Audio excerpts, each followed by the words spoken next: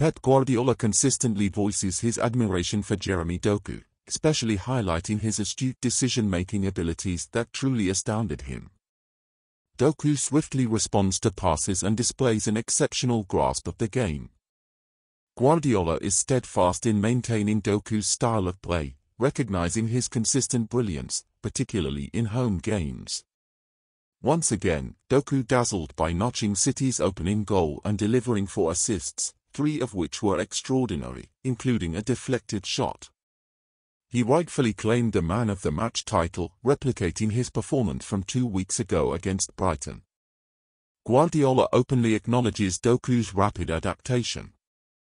However, it never occurred to Guardiola that Doku would swiftly evolve into a pivotal figure in City's attacking lineup. Doku has frequently emerged as a linchpin player, showcasing a distinction between excelling in specific instances and being an integral part of the team's overall strategy.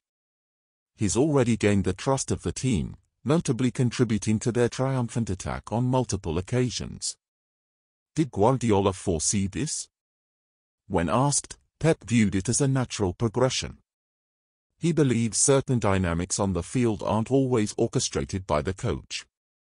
Players intuitively recognize Doku's ability to create opportunities if given the ball in the penalty area, shaping a natural inclination to pass to him. During a recent training session, a small court competition pitted Doku against Kyle Walker and others, where Doku emerged victorious. This incident led teammates to perceive Doku as a potential catalyst for creating opportunities, a natural inclination rather than a mandatory directive. To grasp the strides Doku has made in such a brief span, consider his debut performance against Fulham 2 months ago.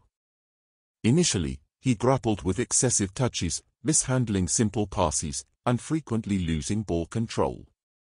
In essence, his performance was lackluster, a natural consequence for a 21-year-old initially seeming ill-suited to City's meticulously structured game.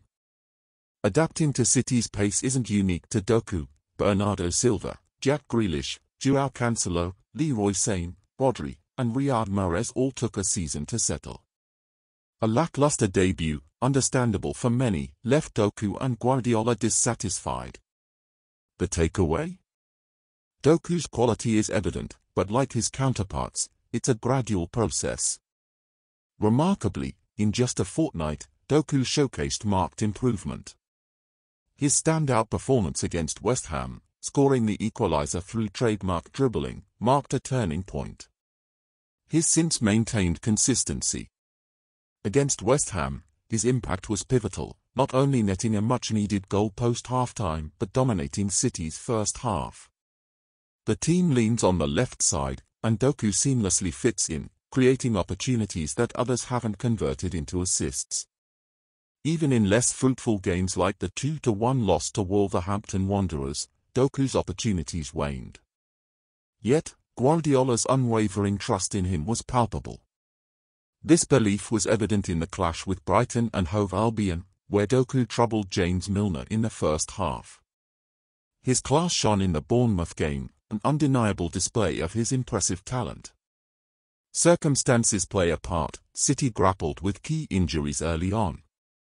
Grealish, pivotal on the left, faced setbacks. Hence, Doku emerges as crucial to the team's dynamics. Success isn't guaranteed for him at this juncture, especially with the squad nearly fully fit, save for Kevin De Bruyne and Grealish shining in recent games. Guardiola's choice of Doku boils down to merit and skill, despite the competition. Doku's Premier League record stands at 2 goals and 5 assists, but beyond stats, he injects enthusiasm and thrill into the game. Naturally, not every match will align this way. Guardiola prioritizes Grealish's prowess, evident in his stellar performance at Old Trafford last weekend. Guardiola acknowledges Doku's ongoing adjustment to the rigorous thrice-weekly schedule, a physical challenge akin to Grealish's own adaptation period. With 2 potent options on the left, Guardiola faces the challenge of potentially deploying both simultaneously, with Doku possibly shifting to the right, his more accustomed flank. This shift poses the next hurdle for the City manager. Despite favoring the right side, Doku's impact is more pronounced on the left.